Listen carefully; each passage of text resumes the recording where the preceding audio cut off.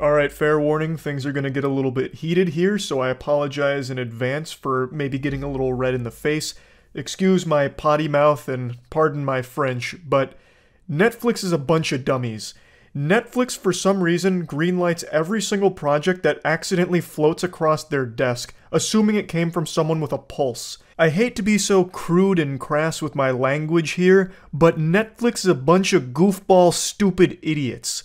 It blows my mind that they have so many Netflix originals and so few of them are even decent. I want to be clear, I'm only focusing on Netflix originals and not its overall catalog, even though I do think the strength of Netflix's overall catalog has been diminishing in a big way over the last few years. It's becoming pretty weak in comparison to the competitors. I'm only talking about Netflix originals for this video. They release so many, and I guarantee you haven't heard of even 2% of them. According to this data, they released nearly 900 originals in 2022. Where did they go? They certainly weren't marketed or advertised efficiently. They just fucking flush them down the Netflix shitter or something. Where are they?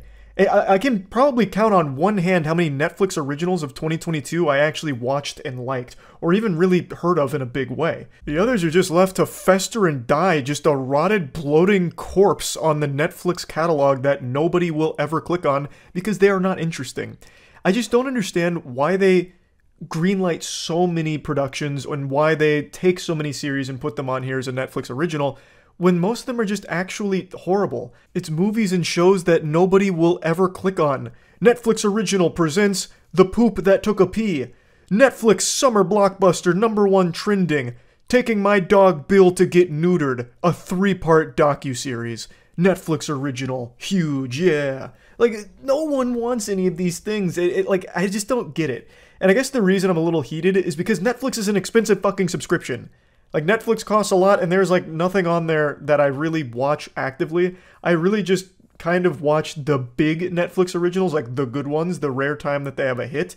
But for every one hit, they have 1,000 shit. It's just so weird how they, with a smile on their face, will throw so many things at the wall and just hope maybe 1 or 2 of them stick.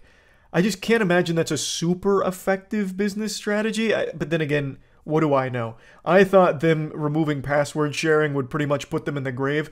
I couldn't have been more wrong. They now have more Netflix subscribers than ever because people were too gluttonous. They needed their fix of Netflix content, so they all immediately signed up after getting kicked off from password sharing crackdown.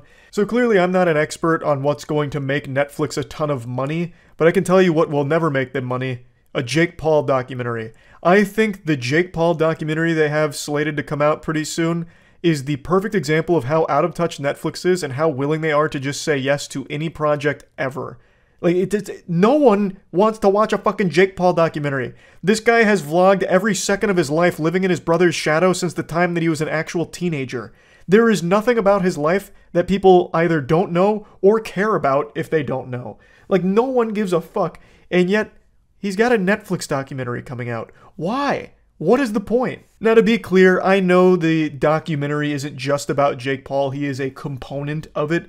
But what a wasted component. This is a waste of a Netflix original. Him just whining about being the villain of boxing, or the bad guy of the internet, or the Disney Channel star turned douchebag. Like, who cares? Who fucking cares?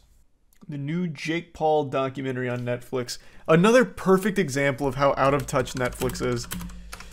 Yeah, apparently they're doing a Jake Paul documentary called Untold. Jake Paul, the Problem Child.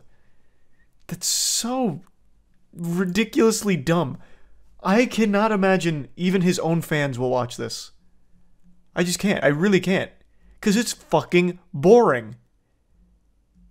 Who the fuck is going to turn on Netflix and be like, I want to learn about Jake Paul? The guy who vlogged every single second of his entire goddamn life. I need to know more about Jake Paul.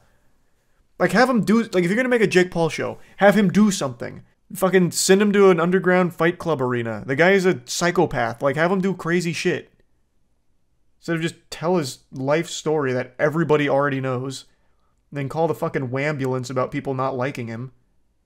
It's just such, it's so simple. They don't get it. Netflix is so out of touch, it's crazy.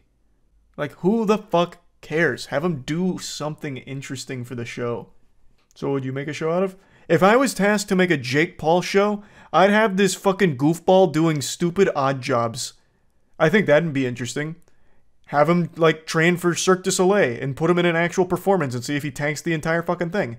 Like, give him something to do to make actual entertainment, as opposed to just have him sit down in front of a camera, like, half fucking lobotomized to tell a dumb story nobody cares about, everybody already knows, where he orders some goddamn French fries whining about why people don't like him and he's the problem child.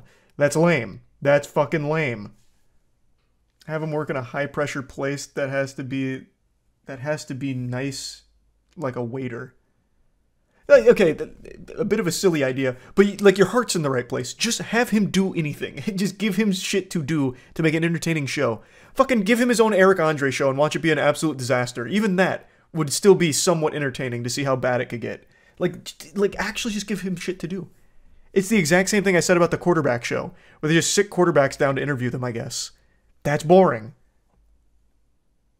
No one's gonna turn on Netflix to learn about fucking Jake Paul's life that they already know. Dirt cheap to produce. Yeah, but you're gonna get nothing out of it, and it's not gonna be that cheap. You think Jake Paul did this for cheap? One of the greediest men on the planet? You think he did this Netflix deal for cheap? Hell no. Why do people care so much? Nobody cares. This is gonna be a massive fucking flop. Nobody cares. That's the point. That's the point I'm making. Netflix is so lost. It just produces trash. And then occasionally gets lucky with like one good thing that comes out. Do you think they'll make something with other creators? They already have multiple times, and they all flop. Miranda Sings has a show on here. I don't know when Netflix is going to learn its lesson. I don't know. I don't know what it takes to get the message through. Paying oodles of clams every month for a Netflix subscription, and this is the kind of shit they deliver to the table? This is what they cooked up in the kitchen? Bring the chef out here. I want to have a few words here. Where's the Netflix chef? Because this is revolting. I'm sending it back to the kitchen. Just fucking why? I just don't understand. And Jake Paul is not the only YouTuber they have done this with or done similar things with. I just don't get it.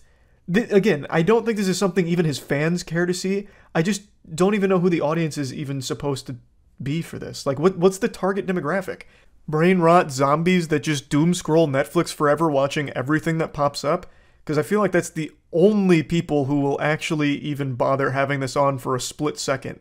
Jake Paul is not an interesting person to make a series out of about his untold story. And his brother became a superstar, and he rode his coattails, and then he himself became a superstar. End of story. Like, sure, there's probably some nuance throughout there, and I'm sure he's gone through some difficult times in his life. Everybody has. But that doesn't mean that it makes for an interesting show that people are going to want to sit down and fucking watch. Like I said, if you wanted to make something with Jake Paul, that's totally fine. But just have him do something that'll make it entertaining other than just telling his story. Have him fucking ramp the Batmobile off of a turbo Omega ramp over 12 flaming school buses, and then when he lands on the other side, have him do a no-holds-barred 2-minute keg stand till he pisses himself. Like, I don't know. Just have him do anything. There's just no reason he should even be a part of, like, the untold story of Jake Paul. Jake Paul, untold. Again, I know it's not all about him, but, like, why even have him in it? It doesn't make any sense. It's just... It really feels like some kind of desperation from either Netflix or whoever was producing the Untold series itself to try and get some kind of cheesy, cheap clicks on the production. Like, Jake Paul's name would be enough of an attention grabber to have people come in. But I just don't think that's the case for this, because no one gives a fuck about the Jake Paul story about, you know, his transition into being a boxer and being labeled a bad boxer and being labeled a villain and all of that. It's just not interesting. So yeah, I just wanted to talk about this because Netflix just has so much garbage on it. And I really think this is a great example for just, they greenlight anything, actually anything, which I don't think they should do. I would rather them just not have 891 originals come out in a year and instead maybe have less than half of that, but all of the originals are good. I think that'd be so much better. But anyway, that's about it. See ya.